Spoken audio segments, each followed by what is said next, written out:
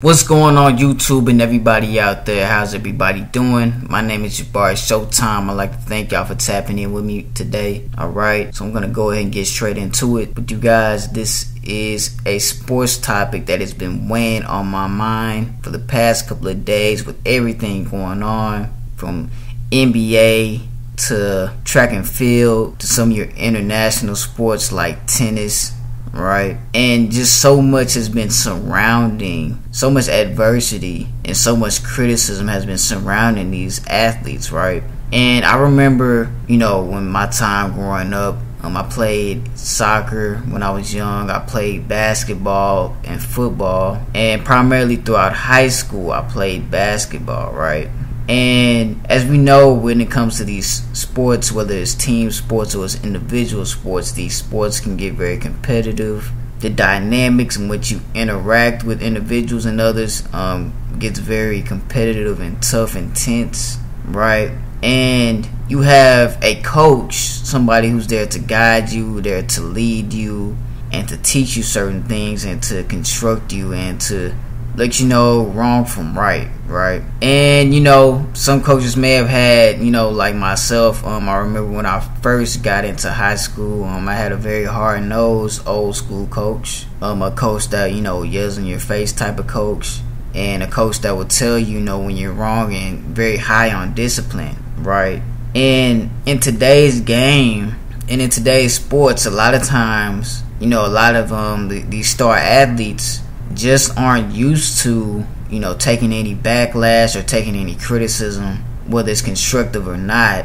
They're just not used to or accustomed to anybody telling them when they're wrong, or accustomed to being in a certain position or state where they're regarded as one of the best and one of the elites, and falling short to one of their goals with that. Like when you look at a player like Kevin Durant, somebody who's been considered one of the best players in the world of basketball, considered to be one of the best players in the NBA, and considered to be one of the NBA's greatest scorers in history, right? But we've seen time and time again, when adversity is at its highest, we've seen Kevin Durant pretty much fold, and we've seen Kevin Durant respond to critics in a very negative, combative way, right? We look throughout Kevin Durant's career. He's had a pretty great career. He's going to be a first ballot Hall of Famer one day. He's a top 75 player, right? 2-time NBA champion and a 2-time NBA Finals MVP. I personally don't put too much on a Finals MVP and things like that. To each his own. However, Kevin Durant has recently requested a trade out of Brooklyn, and for many people, this is pretty much, for many fans and for many analysts out there looking at this, is looking like a very bad look. Kevin Durant, somebody who is a household name, Kevin Durant is somebody who's a very special, talented player, being with the Brooklyn Nets, and him being one of the face of the franchise and one of the shot callers over there. The Brooklyn Nets have really appealed to his word and put many pieces around him in order to please and appeal to him, right? They get Kyrie Irving. They get James Harden. They get, many other role players like Seth Curry. They even signed Goran Dragic. They got, guys like Joe Harris. They even signed DeAndre Jordan, who was pretty much washed up, right? They brought in LaMarcus Aldridge, right? And they've done so much for Kevin Durant, and for him to pretty much give up so soon, pretty much after 2 years, because his first year he was rehabbing due to this Achilles tear, right? And throughout these 2 seasons with the Brooklyn Nets, with all the help that they've given him, from even signing Blake Griffin and Jeff Green, he's only won 1 playoff series, and now wants out, even after signing an extension contract for over the next 5 years.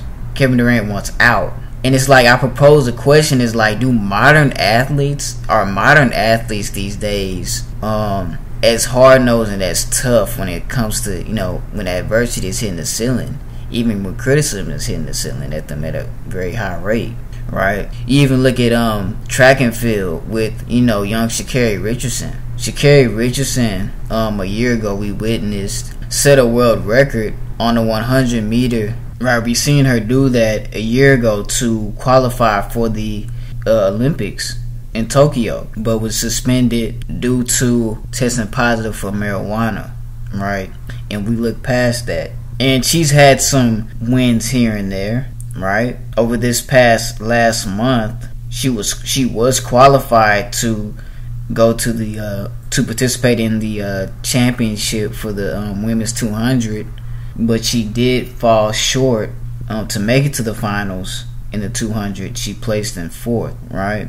And Sha'Carri Richardson's response to the media was very triggering and nerve-wracking. I understand that, you know, a lot of people are, you know, looking for Sha'Carri Richardson to fall, and or, you know, can't wait to have any clickbaiting news to break out. But at the end of the day, you can't necessarily wear your confidence on your sleeve only when you win, right? You can't expect any criticism or any backlash when you're not consistently dominating.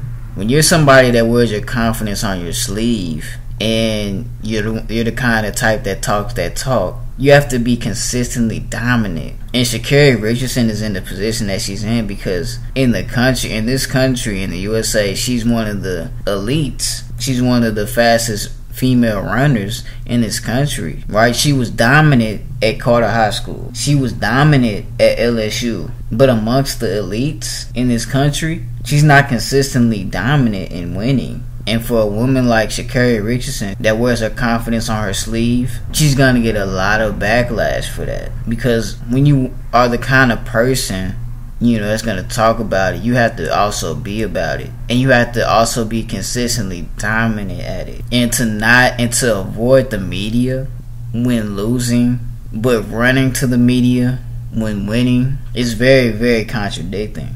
As for Naomi Osaka last year dropped out of the Wimbledon tournament, which is the worldwide women's tennis tournament, right? Which is all the great tennis players across the world participate in. And this is the second year in a row Naomi Osaka has dropped out. Last year was due for, you know, mental health issues and not wanting to speak with the media so much. And this year, you know, may give her a pass because she has a leg injury. However, Naomi Osaka has, you know, was once a former women's #1 player ranking in the world, has now, you know, skyrocketed and dropped down to number 43. Now, Naomi Osaka is a 2-time champion when it comes to the US Open. However, she has not placed well when it comes to the worldwide tournament, which is the Wimbledon tournament, right? And another star athlete that's, you know, avoiding, you know, reporters and not wanting to talk to reporters. She's been fined for doing such, and it just goes to you to say and think like, man, is the modern athlete responding okay to criticism and adversity? Has, you know, anything dealing with society has constructed us to, you know, become such individuals to that where we can't be refined or redirected or anything such, that we can't be told that we're wrong, that we can't be told that we can't make mistakes or anything, that we can't necessarily look in the mirror and self-reflect on a few things. Well, that's just my thoughts, guys. I'll give me y'all's opinion. Alright, peace.